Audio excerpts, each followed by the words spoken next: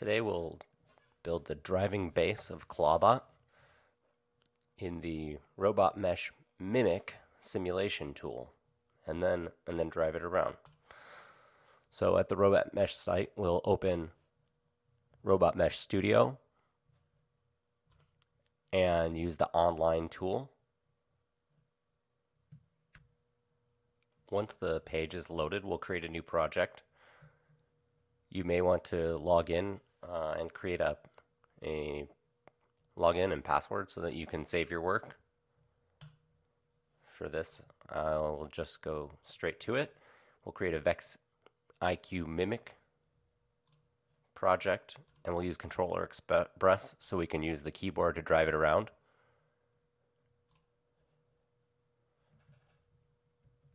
And we'll call it driving base.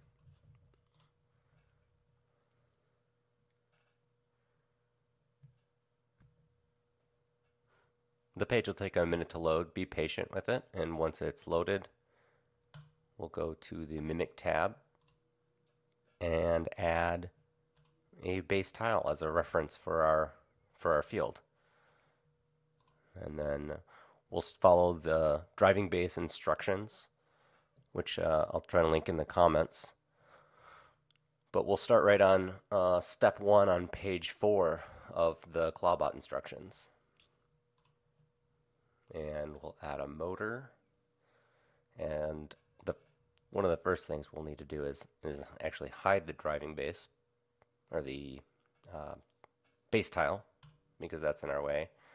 And we'll swing the motor around so that we can view it, and we'll add some connectors, and I have the smart tool so that we can place them.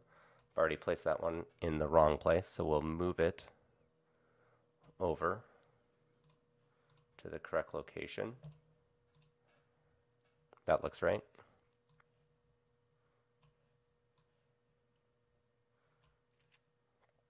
And I'm just clicking and holding in the library and moving the pin over to where it needs to go, and it snaps itself into place. Then we'll add a beam. And one of the nice things about the beam is that we can change the length in place. So I know I added too short of a beam. I also added it in the wrong location, so I'll click on the hole I want to pivot around and then rotate it into place. If the mouse goes off of the editing screen, it will change what you're spinning, so you may have to release and click and multiple times.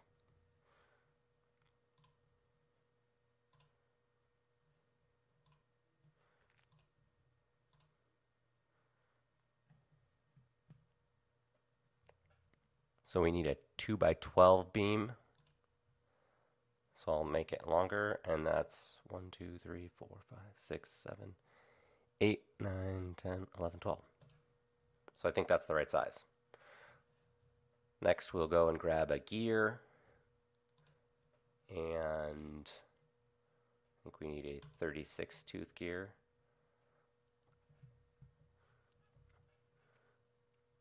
And place the gear right in the middle of the workspace, so I will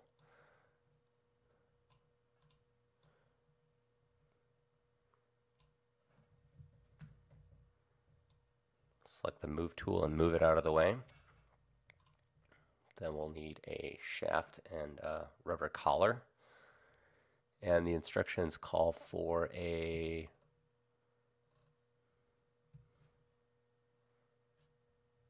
think a 4 long.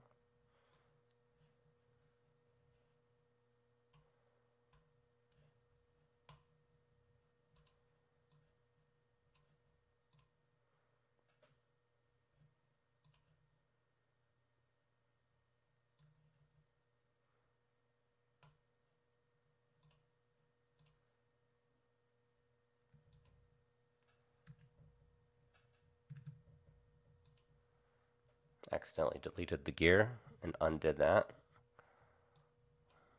I want to grab the center of that gear and put it on my tooth, and then I'll make sure that it's properly aligned and that there is almost no space between it and the piece.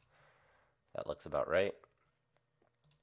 And if I look at how far the shaft is into the motor, that looks about right, but we might have to correct that later.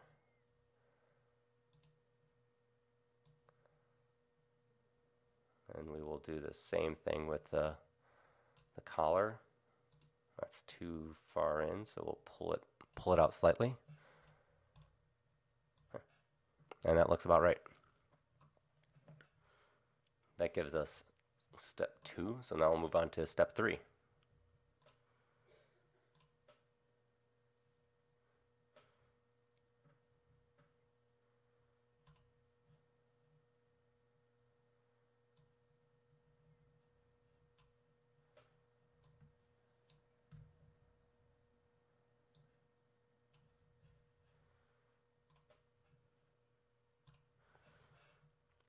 I need some of the 2x2 connector pins, which will go here all the way into the motor.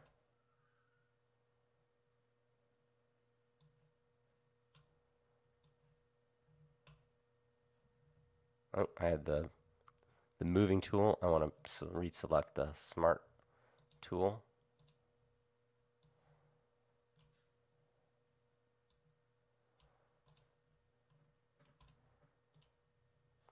That looks right. And then rather than grab another, I'll just clone that one.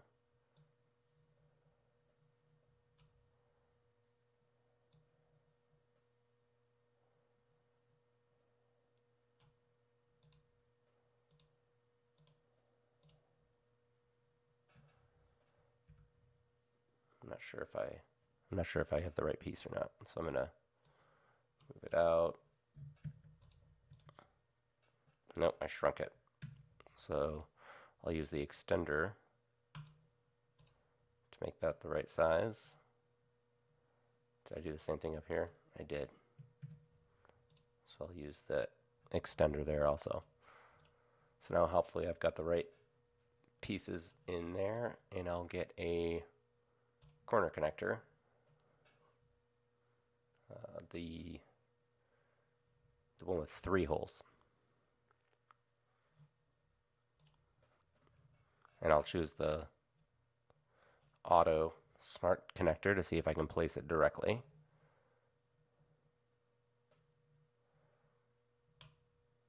And select my pivot point.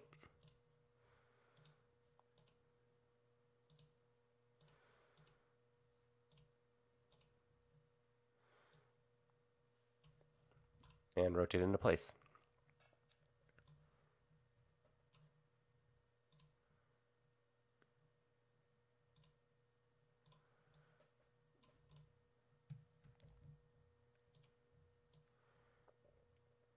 Now we can place that, and I need to rotate it around. That's what that little switcheroo button does. And then I need a couple standoffs for the backside. They are 1-bys.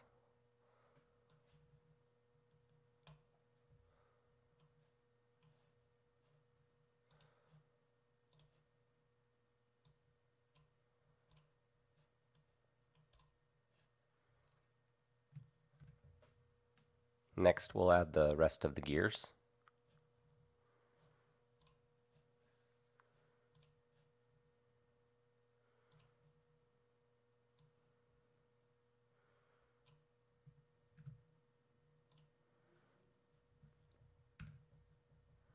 Use the M hotkey to bring up the translation tool to get it in about the right place. We'll clone that again.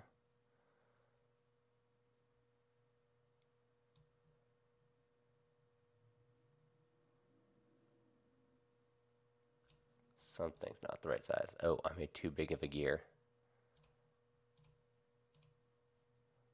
It's great that I can go back and resize them after the fact. Oop, I moved the wrong thing, so I'll Control Z, undo that. Move my gear over.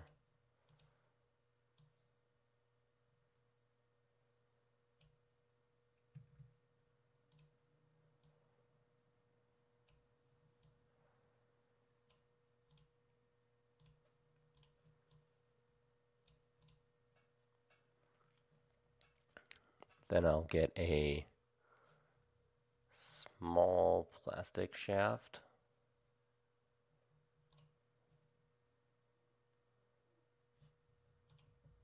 I'll select auto so I can drag it right into place.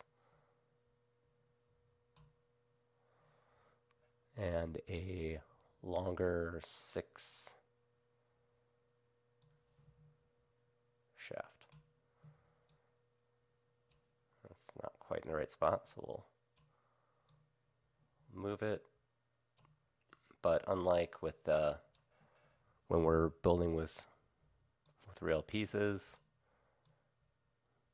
with these it's a lot easier to move them around later. So we'll try these spots, and then if we have to move them later, we can. That takes us through step 4, and now we'll move on to step 5.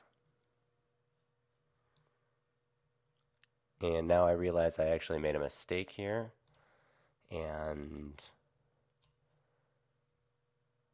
now I'm going to have to go back and undo it. That's okay, because the nice thing about the program is it's a lot easier to fix mistakes. So I think this piece was just supposed to go in there. Similarly with this one, just into our 2x12, and this piece was supposed to be in front of the corner connector. That's the nice thing about building with the tool, is that it's really easy to go back and change things later. So now we want another 2x12 rectangular block.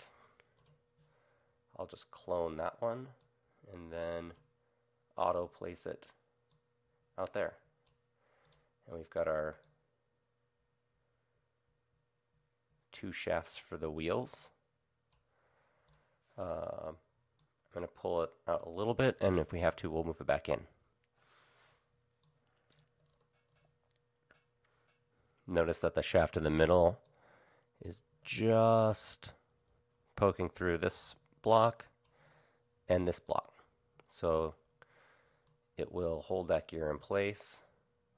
But I forgot a rubber collar on both of these. So let's put that in place. Good. That looks much better. So now we can move on to step 6 and add the wheels.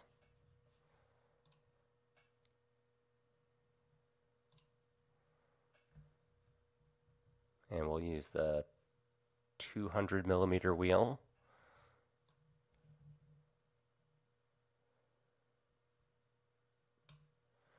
And one thing we'll need to do is make sure we get the horizontal alignment right, and I put it on backwards to start, or it put it on backwards to start. So I flipped it, and now it looks like it's in about the right position. So I just need a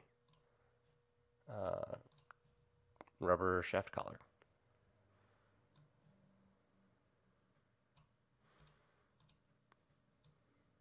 And that looks good. It looks a lot like the drawing. There's a little bit of shaft protruding,